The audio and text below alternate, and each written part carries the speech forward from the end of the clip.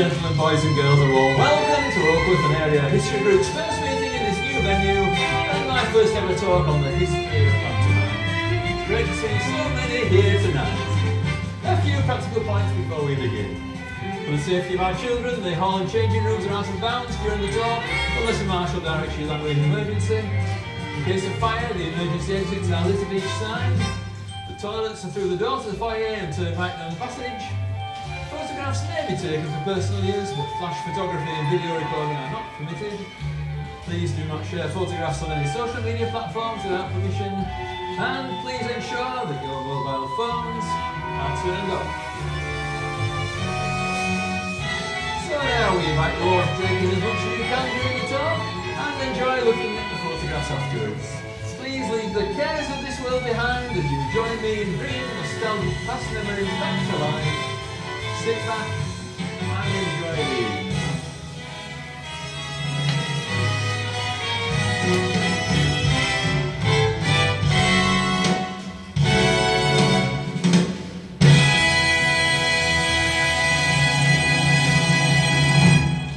So there you go. Couldn't resist starting with our pantomime introduction, which I'm sure most of you have heard many, many times over the years. So, how did pantomime come to be the form of entertainment it is today? What is it that attracts us, young and old, to this bizarre medley of fairy tale, dance, jokes and song? And how did it become part of the Christmas tradition? Well, first of all, I'm going to give a brief insight into the answer to those questions before moving on to talk about how drama and pantomime became such a huge part of the identity of this church and the local community, and why I think it is so successful. The story of pantomime is a tale of dragons and serpents. It features men dressed as women and young women masquerading as young men. Pantomime presents a tale of good and evil, where hope triumphs over adversity after danger and virtual despair.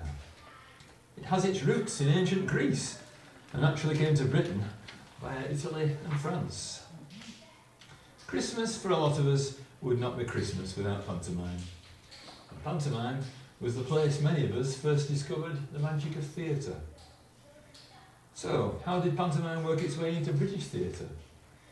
Think of the combined power of television and the internet, and you start to understand the theatre's reach and influence of the 18th century. Thousands of people, from aristocrats to apprentices, patronised theatres in London every night. By mid-century, theatres were being built in towns and cities across Britain. Theatre was the place where everyone came to be entertained, and many of the plays spectators enjoyed were stories about what it meant to be British. A rough, uneducated man called John Rich played a key role in the emergence of pantomime. Rich was a dancer, acrobat and mime artist, and during the 1720s he was managing a theatre at Lincoln's Inn Fields. What he created was a new kind of entertainment. It combined a storyline from Ovid's Metamorphoses and a harlequinade. This took the form of an energetic chase, featuring the adventures of Harlequin and Columbine, comedy servants of the time. Harlequinades were tremendous fun to watch. Amazing transformations happened at the touch of Harlequin's magic wand, with mechanical serpents and flying vehicles. Rich also introduced animal roles: dragons, ostriches, dogs and camels. Pantomime has always been fascinated by the crossing of boundaries, the pleasurable ambiguity of men dressed up as women, and the fun of animals played by human beings. Janet was supposed to be coming tonight, and I've got a quip here saying Janet just loves making animal costumes for our pantomime. Rich's spectacular performances attracted huge controversy. Critics bitterly attacked pantomimes, complaining that this foreign entertainment threatened the downfall of Shakespeare and the death of serious theatre. David Garrick, the great 18th century actor-manager, was quick to join these critical blasts against his theatrical rival, but he also realised the commercial potential of this emerging form. But how could Garrick cash in on the craze and still maintain his position as the defender of legitimate theatre? His tactic was to set about changing pantomime's cultural identity, partly by limiting Drury Lane pantomimes to the Christmas season. Pantomimes became associated with the fun and frivolity of the holiday season rather than being denounced as a threat. In doing so, of course, Gary created a convention that has survived to this day. We now reach the end of the 18th century, the moment when the modern clown really arrives. Joseph Grimaldi, the inventor of pantomime's most famous gags, such as the butter slide where a character suddenly slips on the doorstep, or the sausages which suddenly come to life. Grimaldi, the singer of bizarre nonsense songs, and the clown of urban life. Clown's anarchic activities including imprisoning policemen, tripping up old women, and constructing mock vehicles from cheeses and odd bits of furniture, not to mention stealing trays of tarts and consuming gigantic quantities of sausages. Audiences were thrilled by his mischief and his endless eating precisely because he created on stage the fantasy of a different world. A world without hunger, a world of comic revenge against the highly repressive government. Grimaldi became one of the greatest art satirists of his age, a clown who offered ludicrous commentaries on fashion, technology, new forms of transport, and political authority as well. By the end of the 19th century, Britain has become a major imperial power. Photography has arrived, the telegraph has just been invented, and the first motor cars are starting to appear on British streets. So how has pantomime changed? Well, the centre of comic gravity is certainly shifting, away from the clown and towards an unexpected star, a careworn mother, haggard and a bit of a gossip, struggling to cope in this unfriendly world. Pantomime crystallises around the story of a dysfunctional family and that strange, eccentric figure of the Dame. Dames had existed in pantomime before, but they were usually unbelievable, ridiculous characters. In the 1880s, Dan Leno started playing roles like the Queen in Humpty Dumpty or Widow Tonky in Aladdin. Slowly, he began to domesticate the Dame and to imagine her as a mother facing problems which he and his audiences knew all too well: poverty, unemployment and abandonment. What he brought to the Dame was a talent for impersonating the absurd dilemmas of ordinary people, from waiters and railway guards to downtrodden women. What emerged was a lovelorn, older woman facing adversity with a kind of desperate fun. The strange key to Leno's success, and to the character of the Dame ever since, was his creation of a credible woman whom everyone knows is being played by a man. The audience and the character comically share the knowledge that the Dame is not really a woman, that the principal boy is not really a boy. Pantomime self-consciously disorganises the ordinary world and releases us to participate in its magic.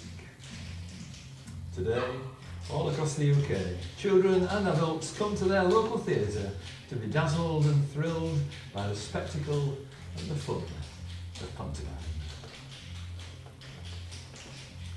Billy Pearce has appeared in 21 pantomimes at the Bradford Alhambra and is still entertaining audiences at the age of 69.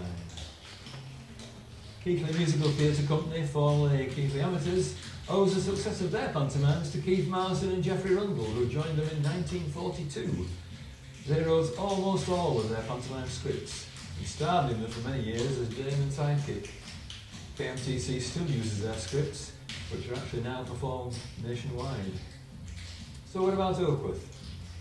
How did pantomime become such a success story here? In years gone by, just as theatres became popular as entertainment centres in towns and cities, churches tended to be the centre of attraction for many community events in local villages. The stage in our old Sunday school hall, which used to be opposite the Co-op on Victoria Road, was used regularly for both homegrown entertainment and concert parties on Saturday evenings. The Sunday school anniversary always drew huge crowds to see the children performing at the services. There's a photo taken in, I think, 1959, and I'm right at the bottom of the lighthouse in the middle there. And my family came to Oakworth in 1957, 2 years before that. That was the year the old church on this site was pulled down. So I never actually came into the old church, but my father was one of the trustees, so briefly did, but we worshipped across the road. When our new church opened here in 1960, that's this one on this site, and the old Sunday school building was closed, the entertainment continued on the low platform at the back of the church, where the lounge is now. We'll be talking about, the two of us tonight, about the 9-inch step at the back, which is where the Sunday school used to meet. And glass screens came across in the front of it. That was where the obviously is the church, which used to go all the way back to the screen, and the primary Sunday school met on the back there. So, the entertainment continued on the lower platform at the back of the church, with simple scenery and basic stage lighting added by some of the young people and their parents. I was one of those young people. I recall spending many happy hours here as a teenager during the 1960s with my good friend Gregory Alden, who was on that previous picture at the left hand end, making very basic stage lighting control boards out of discarded switches and 2 very squeaky metal slide dimmer racks that were donated to us. Any of you have come across the very old dimmer racks that used to squeak up and back down to dimmer lights? The photo shows the Sunday school prize giving on the platform around 1970, plus our very first stage lights in that box at the top there. It was during this time that my appetite for being involved in pantomime was first whetted. An Oakworth Methodist junior drama group had been started for our teenage Sunday school and young teacher age group. And Kathleen Scatchard, whom some of you will remember I'm sure, wrote a short pantomime called Cinderella Rockefeller for the group to perform. A few years later, Mrs. I.M. Jones, one of the children's parents, wrote Cinderella 68, and the group put that on in December 1968. I still have the programme for that one. Tickets were 2 shillings, 10p in one money for adults, and a shilling, 5p for children. See if any of you can remember any of these cast names from that pantomime. Andrea Jones was the producer's daughter. She was Cinderella Shortercash. Buttons was updated to Zip Fastener for this one, played by Terry Milner. Barbara Newman was Sir Simon Shortercash. My sister Anne played Tina Shortercash, one of the Ugly Sisters, and her stage sister Gloria Shortercash was played by Caroline Stocks. Caroline's parents, Tom and Coralie, were well known church figures and well known in the village as well. Lady Shortercash was played by Margaret Nixon, eventually to become Margaret Baxter and then Margaret Smith, not when you were with sadly of course. Principal Boy and Prince Richard Worthalot was played by Janice Leeming, now Janice Ewens. Now we live in Scotland of course, Janice was in Sunday school with me. Comics, Dan Dunnett and Maggie Muggins were played by Paula Milner and Linda Wilde. And Fairy Felicity was played by Anthea Tibbets, who was the daughter of our minister at the time, the Reverend Kenneth Tibbets. Greg and I are listed under stage managers, lighting and curtains and sound effects and sound effects. I never actually performed on stage, always preferring to be behind the scenes. And that's done ever since. The platform we used doubled as a Sunday school classroom, as I just mentioned, until the growing Sunday school moved into new classrooms in 1974. The space was then converted into a permanent stage. And there it is for our Flower Festival in 1976. We had improved scenery and lighting on that stage, which was used for over 20 years for a variety of events, particularly as we raised funds for church extensions. As I said, for our Flower Festival in 1976, which was actually the Sunday School bicentenary. It celebrated 200 years of Sunday School. And David Smith, who I mentioned already, was still working for Bradford Met at the time, and he got all the flowers from Bradford Met for us. As the Sunday School grew, we put on our first Sunday School pantomime in 1979. To kickstart the fundraising for the new hall that's now on the side. It wasn't there until that time. That was added 3 years later. It went so well that another 10 annual pantomimes followed. Staging was not easy with only 7'6" headroom and a 10-foot deep stage, but we managed, and it was all where the lounges at the far end. So it was that our love affair with pantomime began. It was of course the previous year, in 1978, when the idea for the first pantomime was put forward and all the preparation work was done. I should perhaps mention that that was not the only love affair that year. It was also the year when Ruth and I were married. Yes, we had to juggle wedding preparations with pantomime preparations that year, and we've done something similar every year since. Greg Eldon had moved away by this time, so it was the two Davids who headed up the team for the first 2 years. David Smith designed, built and painted all the scenery, whilst I produced the pantomimes and continued to play with the lighting. We're still using tree flats that David made and painted in the early 1980s, and you'll see some of them on the pictures as you look round. In fact, the forest backdrop that we had in this year's pantomime was that very backdrop that David painted, and the tree flats in that same scene were David's trees. Apart from that, all the years, I've just been explaining to one or two of you, all the scenery just gets painted out each year and we start again each year. It's tragic really, but we've nowhere to store sets for the number of scenes that we have, so that's how we have to do it. Looking through the early programmes, we built up a formidable production team to train and guide those early cast members. And there were over 50 children in most of those early shows, aged from 4-year-olds upwards. All were Sunday school scholars, chosen from the 100+ children who came to Sunday school nearly every Sunday in the early 1980s. This photo shows just 70 of the scholars in 1984. The peak had already been reached in the early 80s, but it was slightly declining by then. But that number came in to church every week. We saw a congregation of 20 sat on the back 2 rows, and the Sunday school filled all the rest. The first 2 hymns in the service, then they all disappeared into their Sunday school sessions, leaving a vast abyss. Preacher over here and the congregation back there. So yeah. Ruth Armstrong, Janet's eldest daughter, first appeared in the second pantomime in 1980, and that was when Janet first joined the team as a parent helper. She didn't actually make it into the programmes until 1984 when she became our front of house manageress, a post she still holds today, among many others, I should say. Interestingly, Janet's husband Raymond appeared in the programme in 1982 and 1983 when he joined the stage staff for 2 years. So he actually upstaged Janet. Not often. Raymond was the only member of the stage staff not called Smith. He served with David, Bruce, Colin and Stephen Smith from 3 different Smith families. And the 4th Smith family was represented at that time by Christine Smith, who we've been talking about tonight, one of our choreographers at the time. And there were 5 Smith children in the cast that year as well. Rachel Dawson joined the cast in 1983, and her mother, Pat Dawson, your group chairman, I'm just going to say, I've got that wrong here, was drawn into the production team 2 years later. It's a small world, isn't it? The very first pantomime we put on was Red Riding Hood. The title role was played by Adele Feather, youngest daughter of author Margaret Feather, who used to live at Bronshaw House up the road for many years. I'm sure many of you remember them.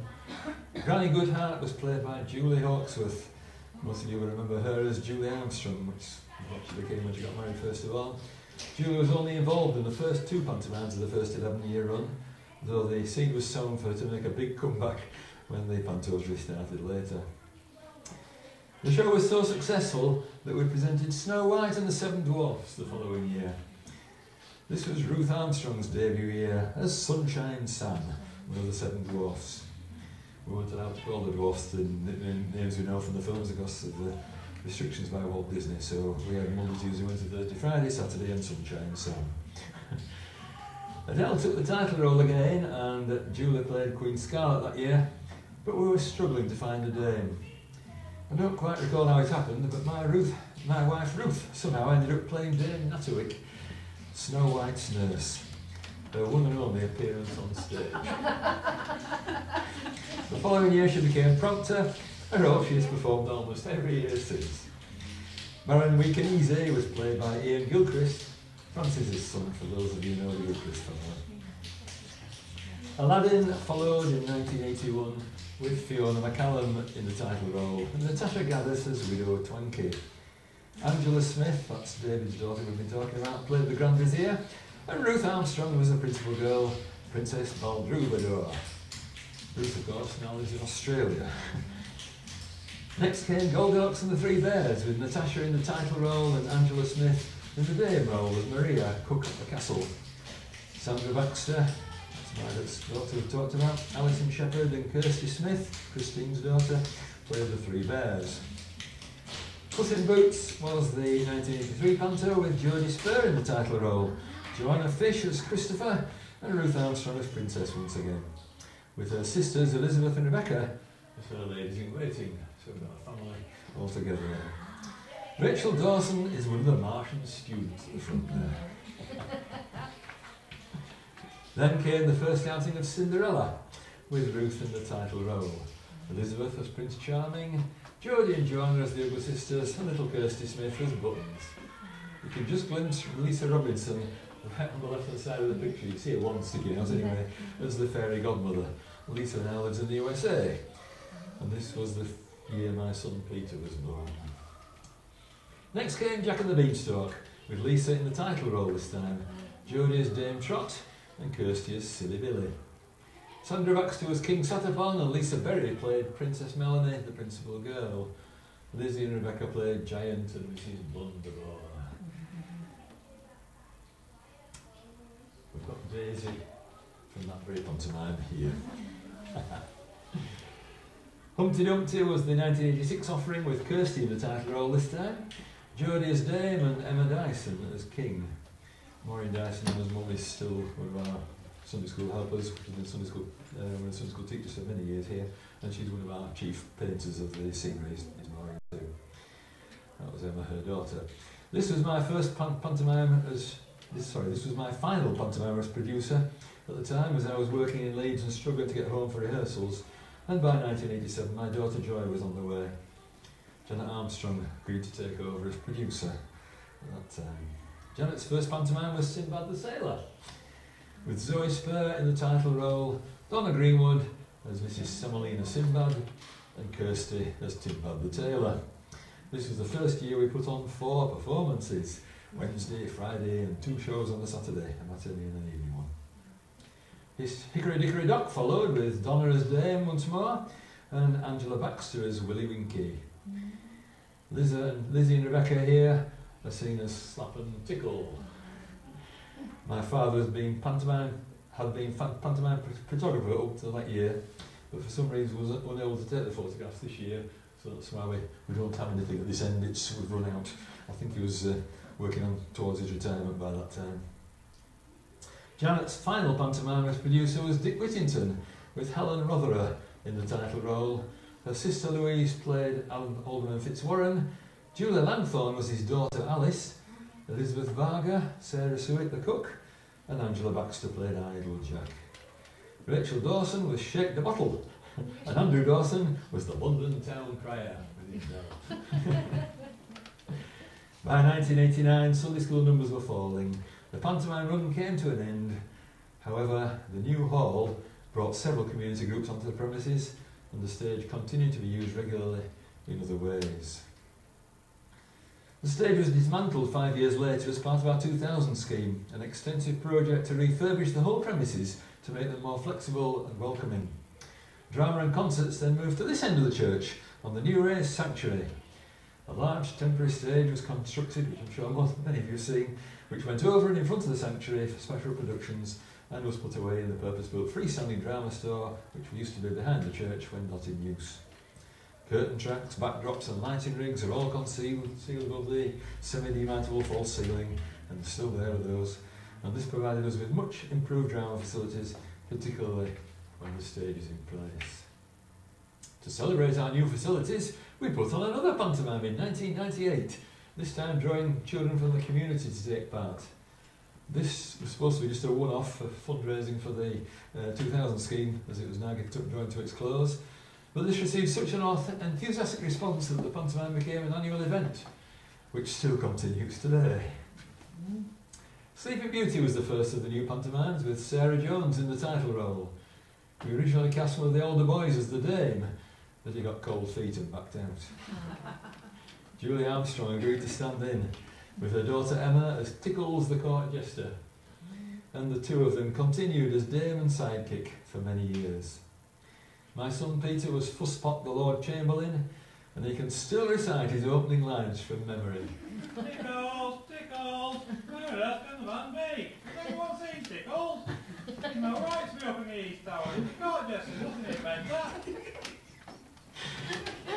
My daughter Joy was one of the Spice Girls, so the whole family was now involved in our pantomimes. The photo is actually of the cast on a float in Oakworth Gala procession that summer, because we don't have any photographs of the actual pantomime show that year. I'll run through the rest of the shows a little more quickly, I'll be here all night. Robinson Crusoe followed in 1999 with Deborah Smith in the title role, that's Margaret Baxter's daughter. Peter was, Peter was Captain Perkins and Joy played the fairy. The first panto repeated was Aladdin in 2000, though with a brand new script. And Kate Grimshaw was in the title role. Meet Humphrey, the three-humped camel, created by Trevor Olsen. This was Peter's final show on stage as Chow Mein, the Grand Vizier. He joined the lighting and sound team the following year. Snow White came next with Rebecca Olsen in the title role. Colours and Rainbows featured strongly that year.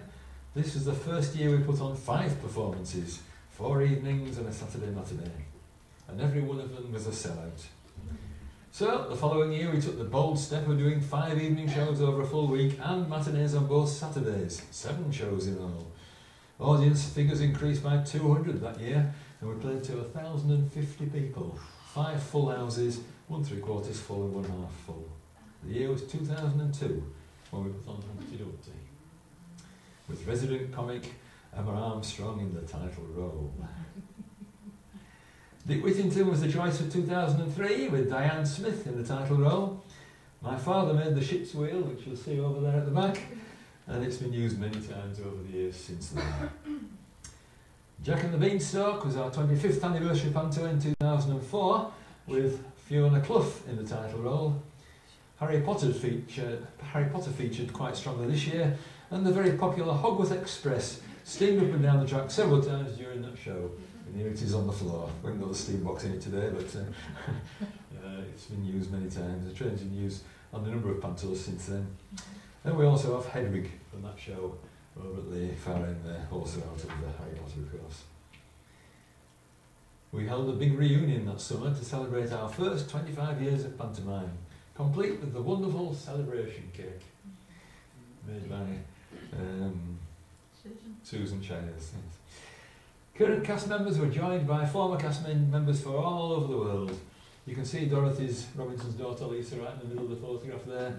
Lisa flew over from the United States to be with us for the reunion. Ruth wasn't able to get back in fact Ruth hadn't gone to Australia by then, she was still ill, so that's she's now over there of course.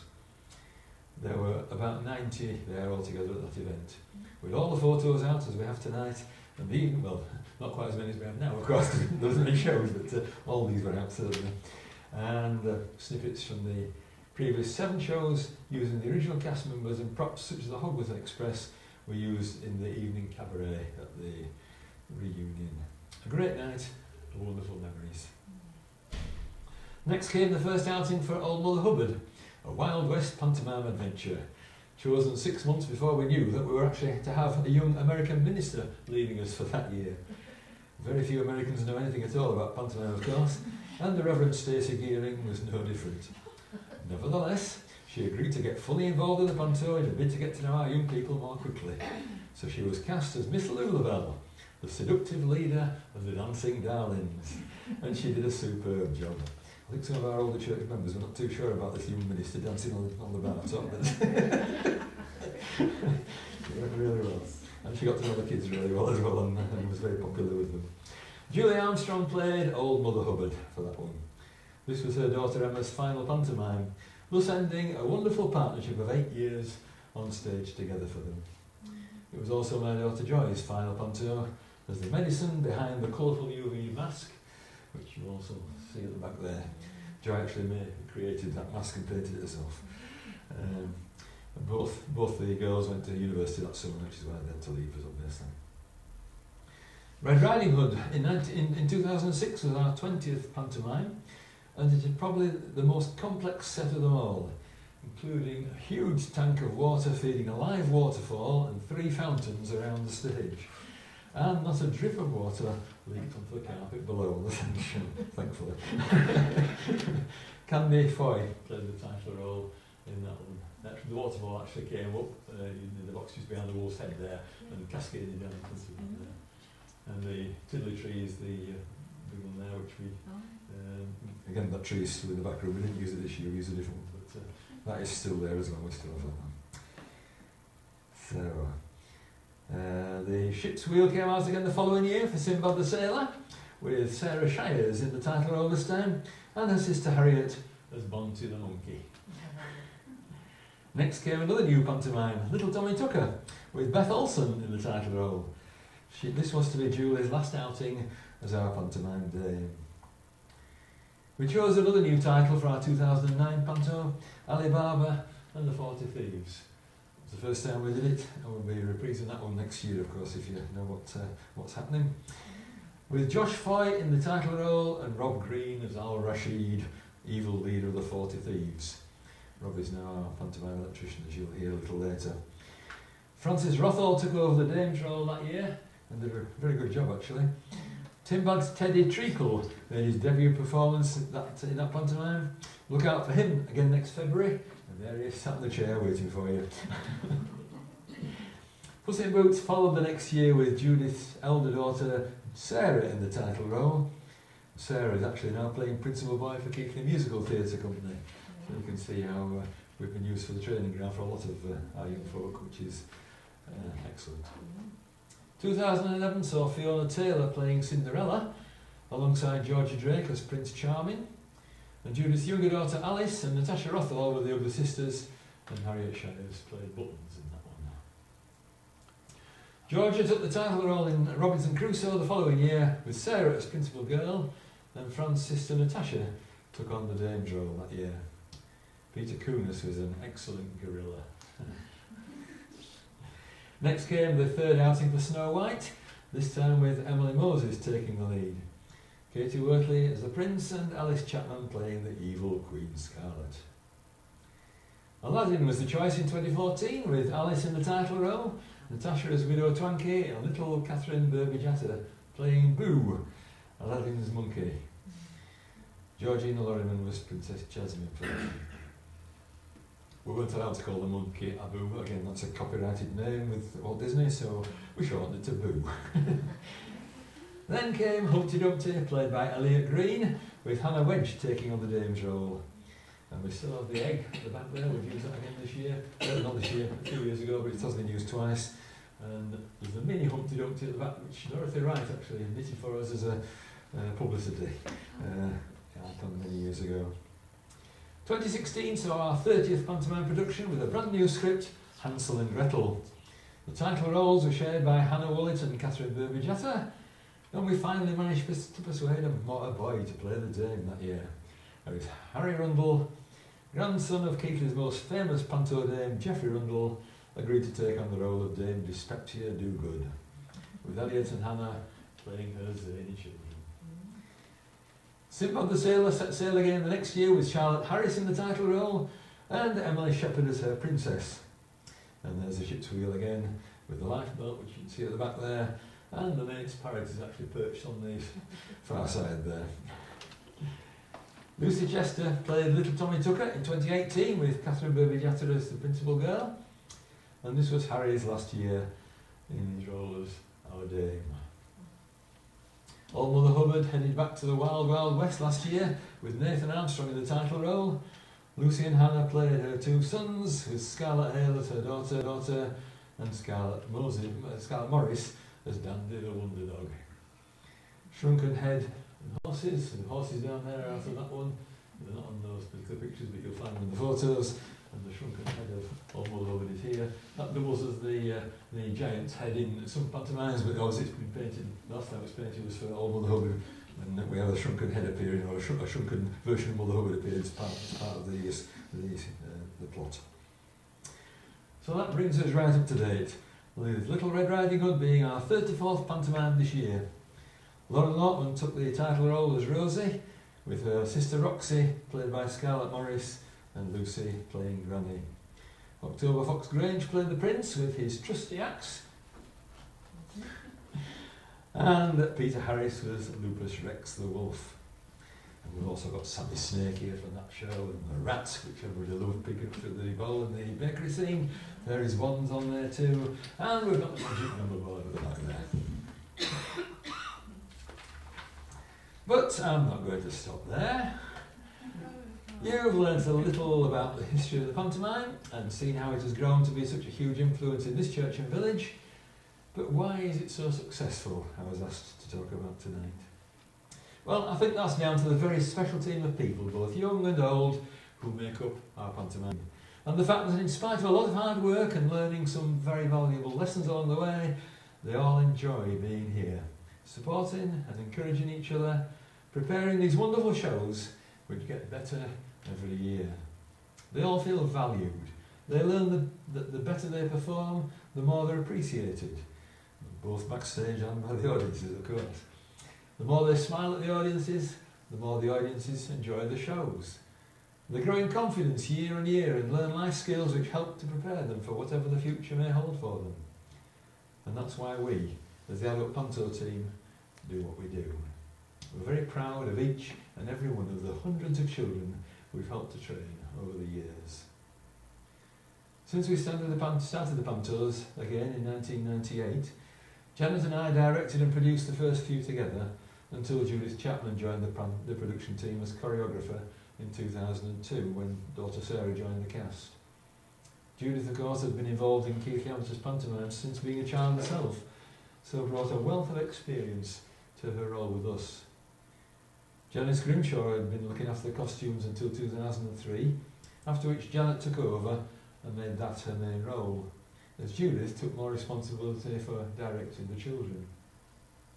The three of us worked together for 18 years, each working to our own strengths, and with the rest of the pantomime team built the reputation of Oakworth pantomime into what it's become.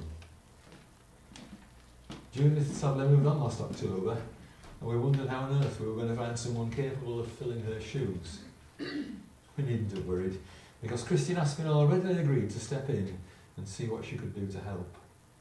We very soon discovered that Christine had spent the first 20 years of her career in musical theatre on the West End stage in London, as well as touring the provinces. Moreover, as a very popular former teacher at Oakworth Primary School, many of the children already knew her and welcomed her enthusiastically into the team. Andrew Holdsworth took over as stage manager in 1998 when we restarted, with his wife Jane and Maureen Dyson in charge of scenery design and painting. Dennis Whittaker joined the stage staff the following year when his daughter joined the cast, and Trevor Olsen joined the team in 2000 when his daughters were beginning to be involved. All five are still in the same roles to this day. Other assistants have come and gone over the years. My nephew James took over as lighting director in 1998, and I moved over from lights to running the sound desk for the shows. My son Peter joined the cast, as I've already mentioned, for the first 3 shows, and then decided he preferred to work back with James and me on lights and sound, and he's never looked back. Rob Green joined the cast in 2001 and continued on stage until 2010. So he went right through until he was 18 and he's acting on stage.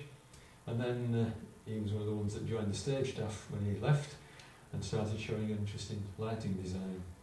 He spent his spare time at that time at Bradford Alhambra learning his trade, and in 1915 succeeded James as our Panto lighting director. And you've seen 2015. Did I say 19? It's 2015, yes, so I can't do cross-eyed. 2015, yes. He succeeded James as our Panto lighting director, and you've seen in recent pantomimes the skills that Rob has brought to our pantomimes. We have a very talented and experienced adult Panto team in place, and we're well supported by many of the parents, particularly during Panto weeks. You've seen some wonderful costumes on the photos on the screen and around the photos. We have a selection of special props on display at the front, which you've all enjoyed over the years. And you've also seen some of the marvellous scenery our stage team construct and paint each year. I'm going to show you now some photos of just a few of the very special props and stage sets which wow the audiences each year. First of all, as I've already mentioned, we have the Oakworth Express. Built and first used in our 20th pantomime in 2004, Jack and the Beanstalk, when the Harry Potter films were just becoming popular. It's steamed up and down the track up the side here, which is where we first built the track for it, and across the top of the stage in quite a few pantomimes as well since. And it's there on the stage today. As I've mentioned, I haven't put the smoke machine in to bring it to life for you tonight. That would have involved actually hiring the smoke machine back in for the evening, and I didn't want to go that far. It's a very popular prop, as I'm sure many of you know. Many of our audience members look forward to seeing what special UV scene we have created for each year's show. The first of these was the Indian camp scene in Old Mother Hubbard in 2005. And the original Medicine Man's mask, which I've mentioned, is at the back there. That's the first UV main prop that you'll see right at the centre of the photograph there. We use special paint which fluoresces in UV light for the UV scenes. Some fabrics also show up in the UV light, as you can see on there, but most fabrics simply show up black, or if the light coloured ones, sometimes they glow purple, which is the main colour of the UV lights, which is what makes the UV paints look even brighter. The following year in Red Riding Hood, this is the UV scene with the waterfall I've already mentioned behind the cast and the tiddly tree to the left. The UV lights are not on for this photo, but the vivid paint colours can still be seen. It was the real working waterfall and the fountains which made that pantomime extra special, as I've mentioned already. In 2010, Puss in Boots, we had an underwater UV scene complete with some very colourful fish, but no real water this time. The following year in Robinson Crusoe, the UV scene was inside the Temple of Boogar. That's how you pronounce that one. This is what it looked like with the ordinary stage lights on. The paint shows up quite well, but turn the UV lights on and the other lights off, and this is what you see. That's the transformation between normal and UV light. Everything except the UV paint goes black, with stunning results. One of my favourite scenes in all the pantos we've done is the cave scene in Aladdin, with its high level walkway to the cave entrance at the front of the stage and pockets of coloured jewels which lit it up. So we had the walkway, the steps up to the cave entrance there, went through the cave entrance, and it looked like you walked straight across around the back of the stage and straight around into the top where Aladdin is standing up there now. In actual fact, you couldn't, because there was a stage wings in between it. It's all an illusion, but that was quite a popular illusion, was that one, and one of my favourites. In 2015, I wrote a Doctor Who UV scene into the Humpty Dumpty script. Why wouldn't you? Complete with the UV TARDIS, Daleks, Cybermen, and other Doctor Who enemies. This photo shows part of the scene in UV light, and the next one shows the same scene in UV light with red light added. So you can see how the red light adds the colours in the areas that were black in the previous photo. The last few years have seen some brilliant UV scenes. This is our 30th panto in 2016, The Land of Forgotten Toys, down the magic well in Hansel and Gretel. The toys glowed really well in that one. The voice is going.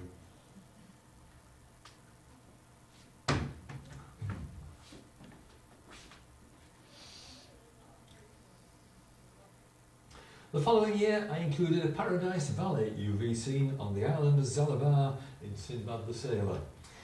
This is the panoramic view of the whole stage lit up in UV lights, so it's actually all the way around from here and from the other side. That's why it looks so small on the screen. That's actually the front wing and the side wings and the back drop with the cave entrances at the back wall, and then down the right hand side and the front wings at the other side at the front there. So it's all the way around the stage, is that panoramic view. It's several photographs stitched together actually to make that one up.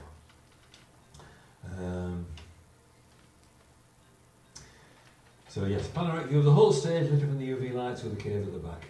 It's difficult to see the detail on the small screen, but it's one of our scenery painters' favourite UV scenes, and there is a lot of detail. You can just make out the birds and there's all sorts in there. It's an awful lot of work to done to paint a scene like that. Literally several weeks' work in there for our two main painters, and several other people help. They sort of white out the UV bits and then colour them, other people, and they colour them in. The next photo shows a range of things. It is the 2018 UV scene in Little Tommy Tucker in the main gallery of the Quaverley Museum. Shown in normal light, you see the lights on at the top there. You can also see the Oakworth Express peeping out of its tunnel up at the top there. That's one of the ones up at the top of the stage. And just a few of our vast array of stage lights hanging in the front up there, which hopefully are these, mainly those up there, which is where they live now. Unfortunately, the next photo hasn't come out too well in the UV lights, but it does show again the difference between the normal and the UV lights. My favourite UV scene of all time was from this year, in Little Red Riding Hood, in the woodland fairy grotto deep in the forest. So that you can see the detail this time in the painting, I've not pasted them all together into a full panorama, so I've shown the individual 5 photos as we go around the stage. So the first one is the fairy grotto, which was at the front here, at this side. Next we have the side flats up the left-hand side of the stage, with the owl and the birds on top, the squirrel and the rabbits down below, and the tree of course as well.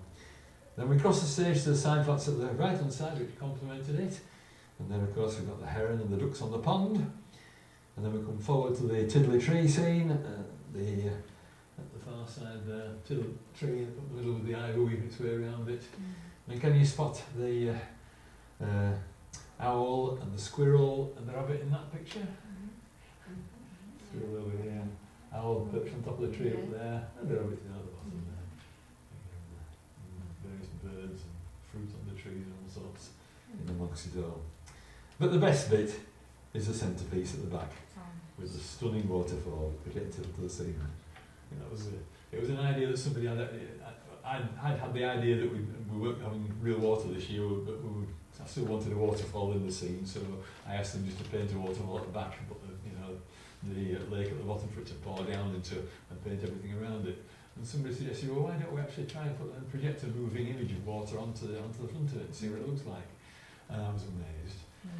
So many people said to me, where did the water go when you the waterfall as they were going out? They couldn't believe that it wasn't real water coming down. It was just a projected image. The actual white bits you can see in there are painted onto the wall, so it's a black wall where the water came down with white streaks to show where the water was, and then the image of the water falling down in front of it, which made the stunning results. And then obviously they painted the lake with the squiggles all in UV paints at the bottom. The actual light from the water actually comes all the way right down to the bottom. You can't tell, can you? It looks like the waterfall stops there, but it doesn't. The actual image projects right down to the bottom there in front of everything. But the UV light, the UV paint is so strong that it covers it up. So yeah, that was brilliant.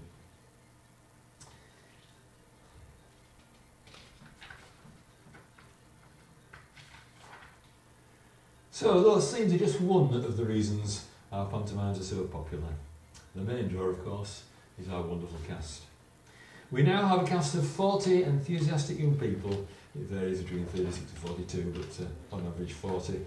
Aged 8 to 18 now. We started off, as I said earlier on, with 4-year-olds. There's no way we could have 4-year-olds in the pantomimes when we do 8 performances.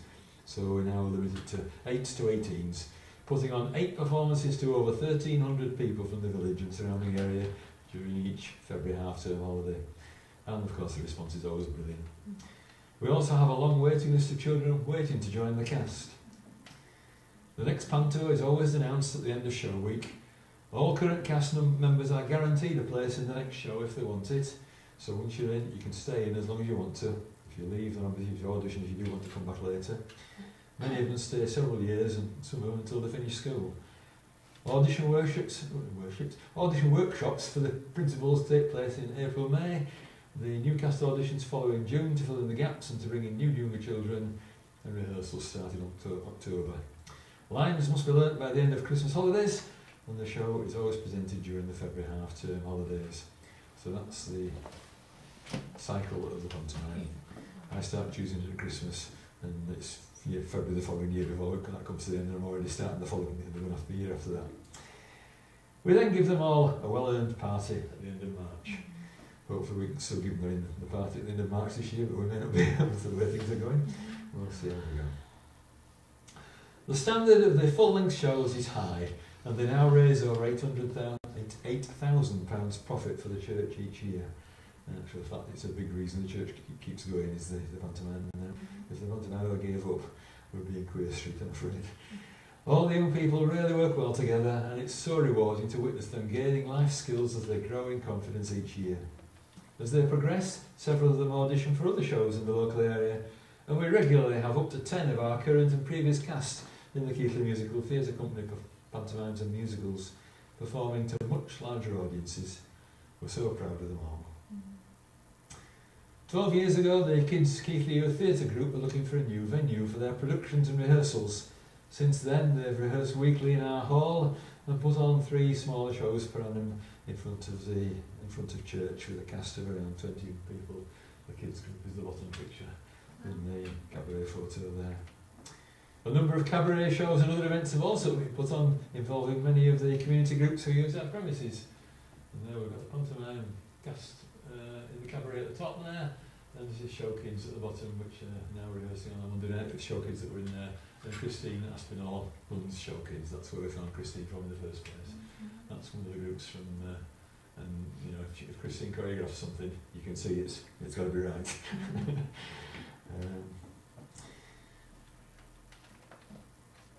They are always popular. All these community group the shows and cabaret events and whatever else, always popular with the audiences who come along to see them, especially if they include food. Every year in June, around half of our cast come together to prepare a pantomime praise service for the church congregation on a Sunday morning. We use 6 song and dance routines after the previous pantomime and build a Christian theme around them to produce a worship service with modern songs accompanied by our praise band. It's good to see the young people in the congregation joining in together. Our minister and Panto chaplain usually share in the preparation and this service too.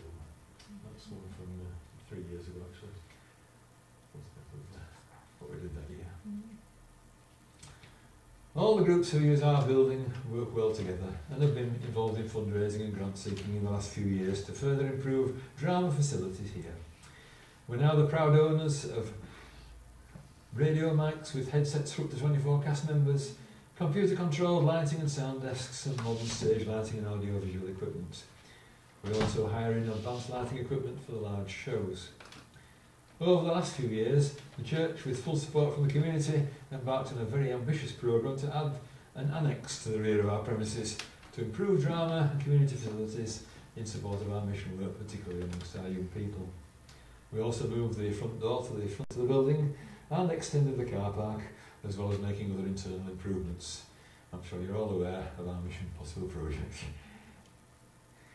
The total cost of this work currently stands at £478,500.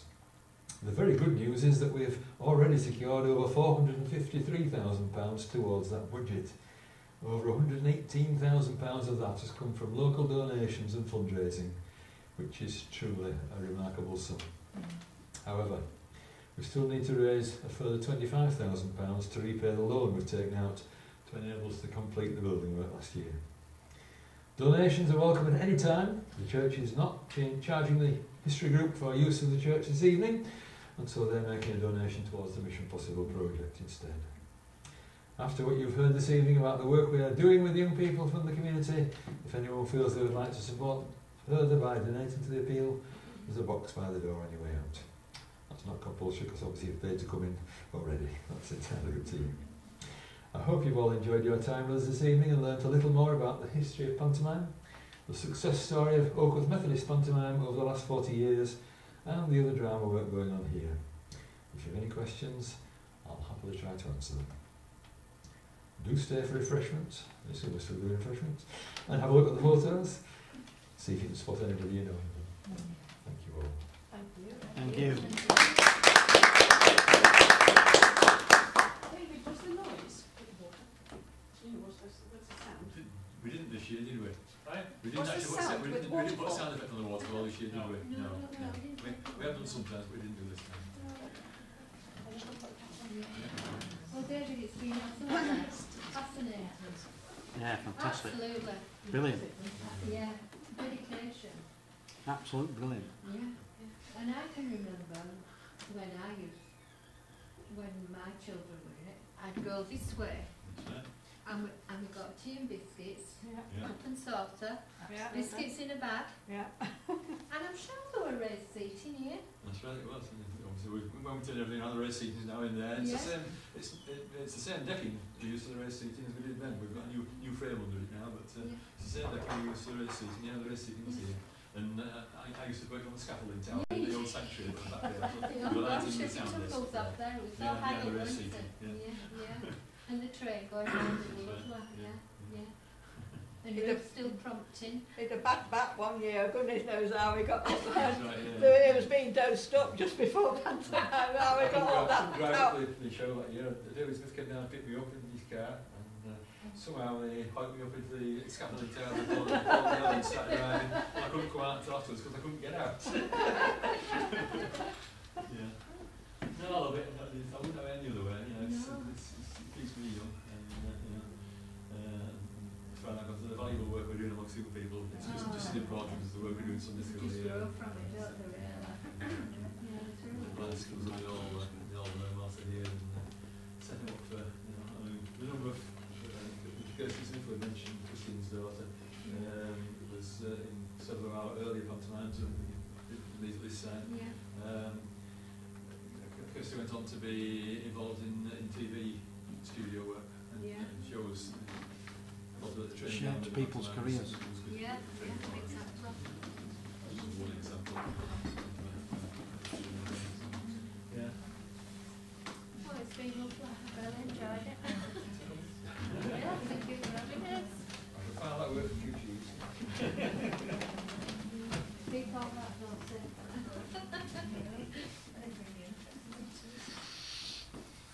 It's